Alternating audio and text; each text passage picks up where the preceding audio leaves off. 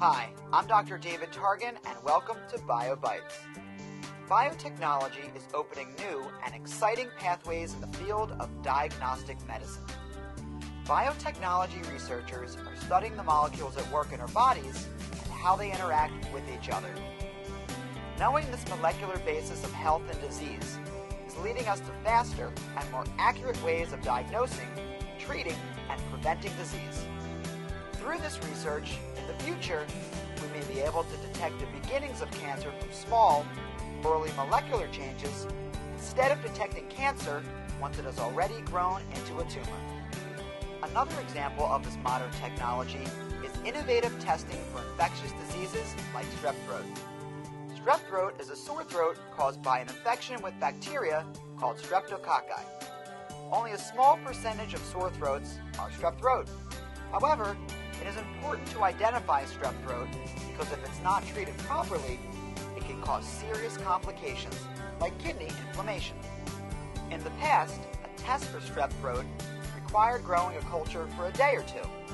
Through the use of biotechnology and new diagnostic techniques, we can now determine the result of a strep throat test more accurately and in a much shorter period of time.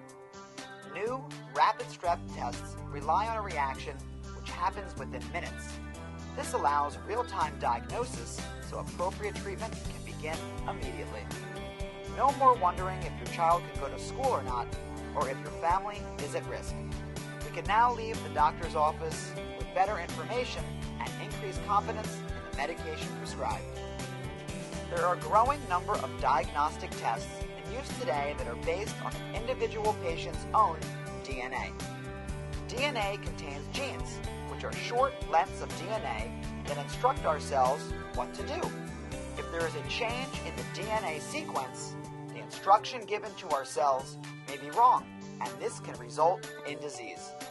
Some genetic tests help to determine if a patient has an inherited genetic disease, like cystic fibrosis or sickle cell anemia. Others test for predispositions to certain diseases, like breast cancer. Still, others can distinguish different forms of a disease to help physicians and patients decide which treatments are most appropriate. These biotech-based tests are also improving the way we receive our healthcare. Some of these tests are portable, allowing some patients to be diagnosed at home or at the first point of care. Because the results can often be given by simple visual indicators, like color changes, some of these tests can be interpreted without technically trained personnel or expensive lab equipment. Ease of use and portability makes these tests better for everyone, as well as more accessible to low-income communities and developing countries. For BioBytes, I'm Dr. David Targan.